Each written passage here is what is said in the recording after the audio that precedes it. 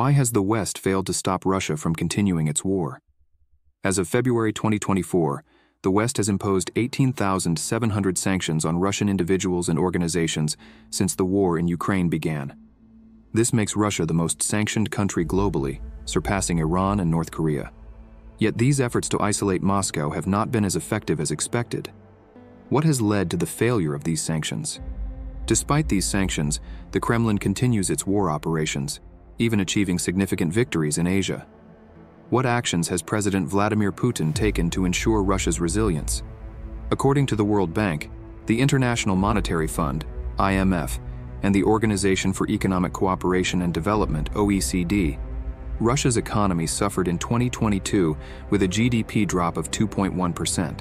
However, by 2023, the economy had rebounded, with GDP and industrial production increasing by 2.5% and 3% respectively in the first 8 months. This rapid recovery has left many Western policymakers doubting the sanctions' impact on Russia's war capabilities. Adding to the West's frustration, by the end of 2023, Russia launched its largest attack on Ukraine since the war started, deploying 158 missiles and unmanned aerial vehicles. Although Ukraine claimed to have intercepted 114 of these, the December 2023 and January 2024 bombings underscored the ineffectiveness of Western sanctions. Earlier in the conflict, there was speculation that Russia would run out of advanced long-range missiles, which proved untrue. Despite significant losses, Russia continues to modernize its military. How have they managed this? Initially, Western countries united to sanction Russian industries and individuals, including excluding Russia from the Society for Worldwide Interbank Financial Telecommunications, SWIFT, a key financial communication network. Additionally, the G7 and the EU imposed a price cap of $60 per barrel on Russian crude oil. This, combined with higher insurance fees and longer shipping routes, was intended to cripple Russia's revenue. However, Russia adapted by creating its shipping routes and fleet, mitigating the impact of the sanctions. Moreover, Russia has strengthened its trade relationships with non-sanctioning countries like China, India, and Turkey. These countries have become significant consumers of Russian oil, bypassing the price cap and sustaining Russia's economy. For instance, bilateral trade between Russia and China surged in 2023, with energy exports playing a crucial role. India and Turkey also increased their energy imports from Russia, further weakening the sanctions' impact.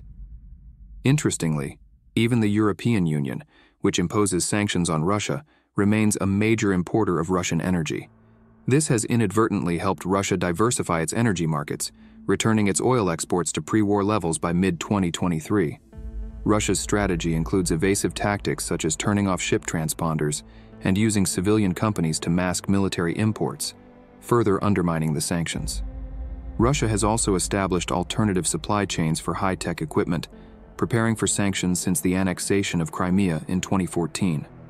By leveraging relationships with friendly countries and improving domestic production, Russia has maintained its military operations despite sanctions. Sanctions have indeed impacted Russia's economy, depreciating the ruble by over 50% and causing higher inflation and food shortages. Yet the government has managed to stabilize the domestic economy through subsidies and controlled exchange rates. Additionally, Russia has circumvented financial sanctions by using alternative payment systems like China's UnionPay and Japan's JCB, along with a domestic payment system called Mir. This has allowed Russian banks to continue functioning despite being cut off from Western networks. While Western sanctions have caused economic difficulties for Russia, they have not achieved their primary objective of halting Russia's military actions in Ukraine. The Kremlin's strategic economic measures, combined with support from non-sanctioning countries and domestic resilience, have enabled Russia to withstand the sanctions and continue its war efforts.